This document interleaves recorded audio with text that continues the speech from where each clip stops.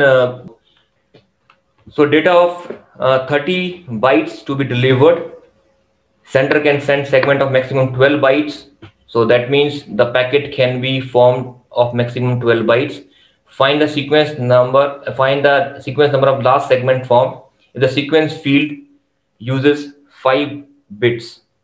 Now, in our original TCP format, we have 32 bits are actually given for the sequence number. Now, this is something, an imaginary situation where we need to calculate as per the conditions given. So in the actual TCP format, sequence number is given 32 bits. That means we can generate 0 to somewhere 4 billion numbers can be generated out of these bits. Now here it is given 5 bits. 5 bits means we can generate only 32 sequence numbers. Okay, so that means you can have 0 to 31 possible cases are there. Now if you want to deliver 30 bytes, so 30 bytes means you will be sending the first 12 bytes, then 12 bytes, so 24, and then 6 bytes. So here the sequence number will be 0 to 11, and then in the second segment it will be 12 to 23, and then in the third segment it will be 24 to 29. So in this question, the third segment is this, and the sequence number is the byte number of the is the first byte number. So the first byte is 24. So the answer is 24. But let's say we can elaborate more. Let's say we need to deliver 40 bytes of data. To deliver 40 bytes of data, then we will be delivering 12, 24, 36, and then 4 bytes. So the first packet will contain 0 to 11 because each segment can contain only 12 bytes. Then 12 to 23.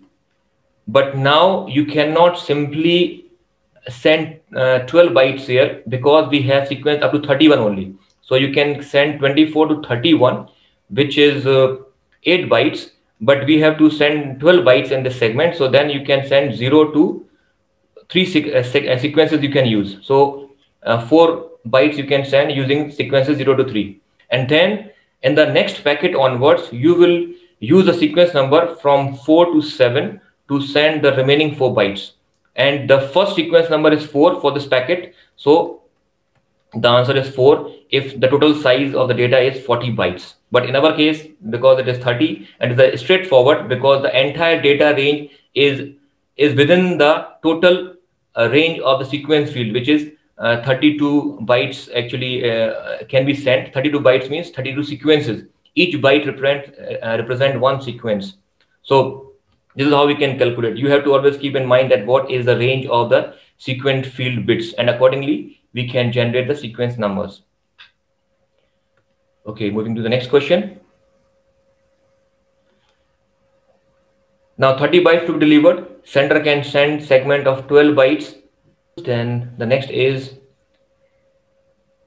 the destination port address is corrupted, which carries TCP segment. The segment is destined for the address this. So one packet to be delivered to this address, but by mistake, by some corruption, by some error, it arrives to this destination. Then what will happen? How the TCP will react to this action? So the answer is, when the TCP will get this packet, it will apply the checksum, and because the values got changed, the checksum value will be changed, and it will identify that packet is corrupted. So it will discard the packet and will generate the ICMP message and send it to the sender. This is the action taken at the receiving TCP side.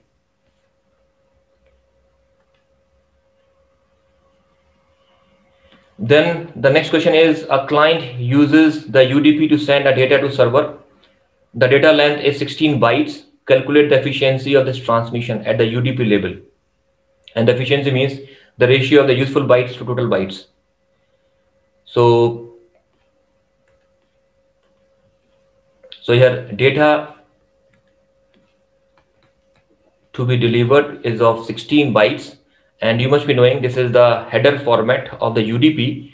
So the UDP header is 8 bytes. So that means 24. So actually, if you want to send 16 bytes of data, you need to make a packet of 24 bytes. So efficiency you can calculate by finding the ratio, the actual bytes to be delivered out of the total bytes required. So 16 by 24. So the efficiency can be 2 by 3. This is the answer.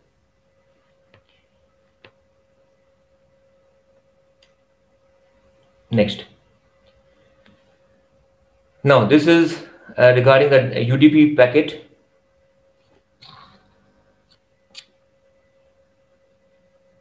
This packet has been delivered, and so let us have a look on to the information about the UDP.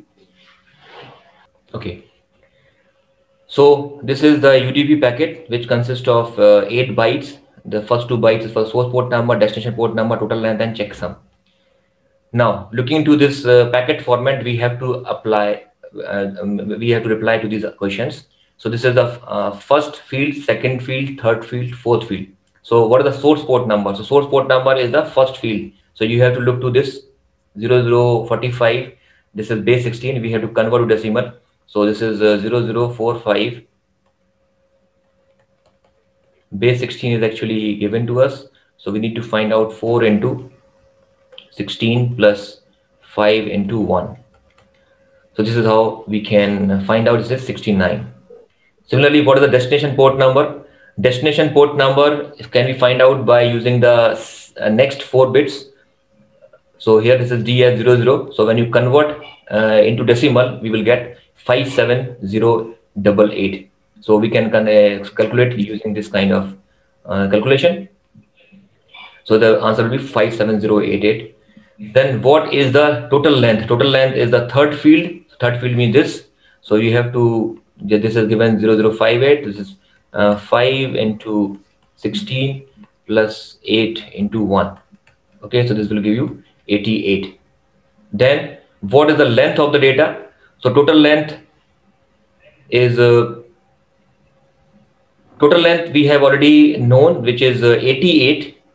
And length of the data can you find out by subtracting the header part. So the total length is 88 and the header part is 8 bytes. So the data part is 80 bytes. Is the packet directed from client to server or a vice versa? So who actually delivered the packet? So here we can answer to this question by looking to the source and destination information. Now you must be knowing that these are the well-known port. 01023 are the well-known port which is assigned to any server. Okay, these are the established, this is the defined port numbers which are assigned to server machines, and this range is the registered port number, and after that from this to 65535 are the public port number. So in general, whenever we want to connect using the internet to any server, to any application, we are assigned one port number which is actually in this range. So if any machine is assigning you the port number from this machine, that means you are a client machine. So if you look to this, source port number 69. So the source means the sender and the destination is receiver. So that means it is sent from server to client. So if you look at that how the communication is done, so it is done from a server machine to client machine, because we have find out this information using the port number. What is the client process?